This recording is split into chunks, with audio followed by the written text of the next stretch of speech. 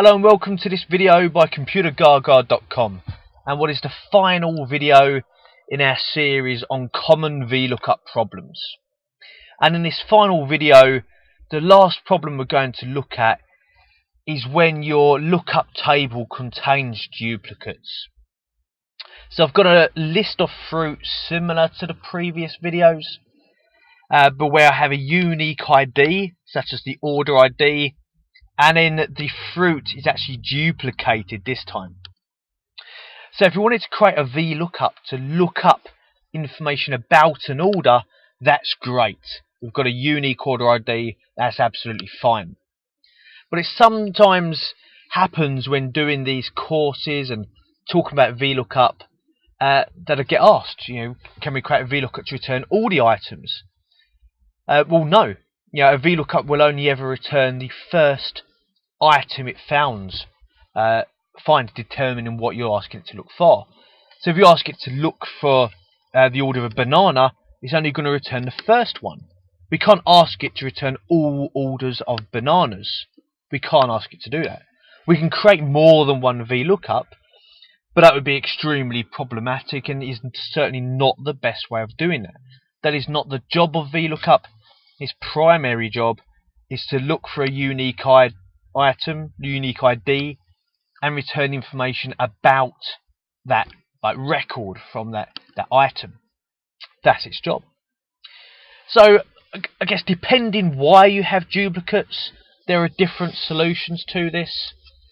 A couple of solutions we can got is maybe to deal with the duplicates. It might be that you did not expect your lookup table to have duplicates and it should not have them. So in that scenario, we can look at maybe our data tab and a button to remove the duplicates. That might be your solution to that. In the scenario I'm giving here, that is not the solution. They are different orders. This is legitimately happening. There's not really a problem here. I expect duplicates because we're taking as many orders as possible. So I don't want to remove them, but maybe in yours it is through error. The way the spreadsheet comes about, the same item's been repeated for some reason, and you need to remove them for your Vlookup to work. In which case, let's pretend I'm going to roll with this for a moment. I could click my Remove Duplicates button. It will have a look at my data and ask me, how do I know if it's a duplicate? I could uncheck some boxes to tell it, look, focus on these two. If there's a match, if the fruit and the ID are the same, then you'll find a duplicate. That's the same product again. Ignore these others. When I click OK, it's just going to wipe out any fruit that's been repeated more than once. Ruthless in its nature, destroys all. Like once it's found the first item, will keep that, takes out any it can see after it. Not what I was wanting to do there, so I'm going to undo that step and bring them back. Control Z for undo. And what we're going to look at is the use of a pivot table. So if I really did want to return all the orders for a banana, for example, a Vlookup is not what I want. I probably want a pivot table among other tools that can achieve this.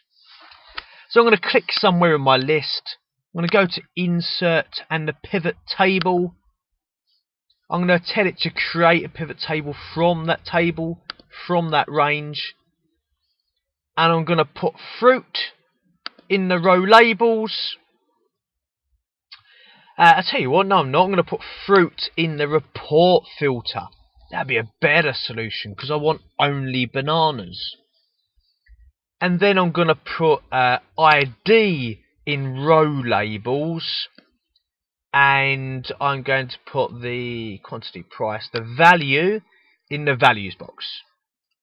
Which could do with being formatted as a currency, to be fair. But if I do a filter here for only bananas, I just realised I've got the wrong field in row labels. I don't want ID, I want order ID. And now we have it. These are all the orders for bananas. And I've got this little filter, a bit like we could have like looking up, if you will, looking up all the items. And this is sometimes a misconception, as I say, when I'm delivering these courses, that people say, I want to look up all these items. And in a way, this filter is our lookup. It's actually a pivot table. It's summarising complex data. So the fact that there's duplicates, really. As I could format this total column. I'm going into value field settings for this from this little arrow. This isn't designed to be a full tutorial here on the use of pivot tables. Please check out Computergaga.com for more tips on pivot tables or any other commendable source for a far better tutorial than this. But this is to demonstrate other approaches as preferred to a Vlookup for when your table does contain legitimate duplicate values. And here I'm returning all the items for that product. Looking up banana, returning all the orders for it. Thank you for watching. I hope you find this tutorial useful.